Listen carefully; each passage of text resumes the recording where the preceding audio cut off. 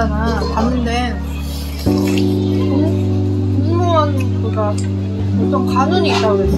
그래서 나는 성격이 뭐 공무원이나 내가 사업하고 이러면 절대로 안 되고 나는 그 어느 조직에 있어야 된다고 그랬어. 그 양이 좀 부족해 보인다고? 한 마리 치고는 좀 아까 여기서 통닭 튀길 때 되게 커 보였거든. 근데 딱 자르니까 좀 컸어.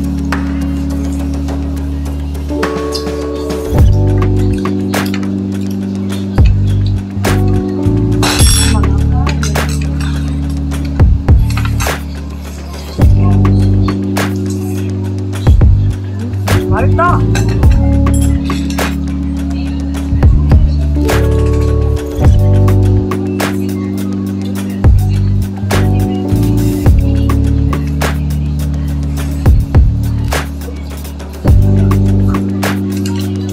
맛있어?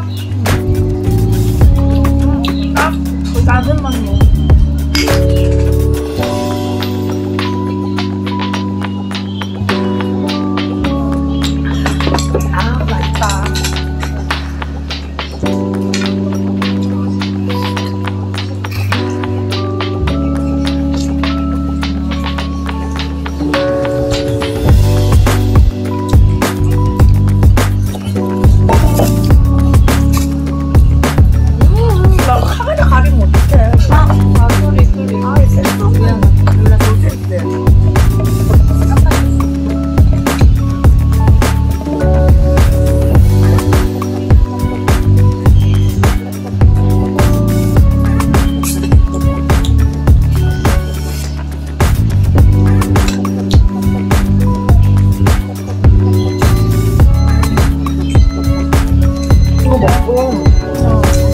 내가 떡볶이 해줄 테니까 떡볶이랑 맥주 먹을까? 2차로?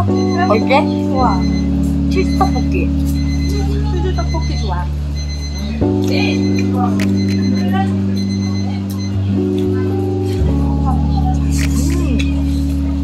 맛있다. 치즈가 되게 좋아. 집에 먹을 거 있는 거 먹고 여기서는 이거만 먹자.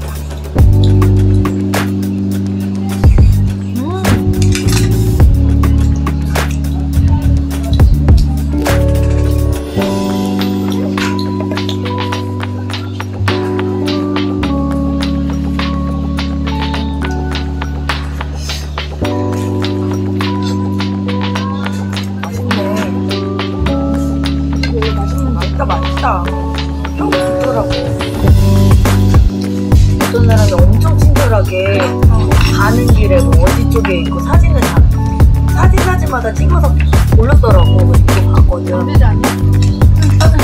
우리 아들? 소스가 맛있다. 나 원래 간장치킨은 잘 안 나먹거든. 왜? 맛있는데? 잘 안 먹게 돼.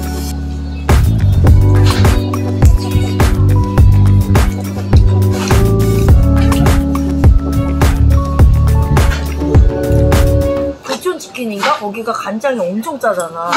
맞아. 그래서 그 이미지가 있어서 각인이 돼서 그런가 봐. 근데 무춘 되게 좋아하는데 없어서 못 먹는데.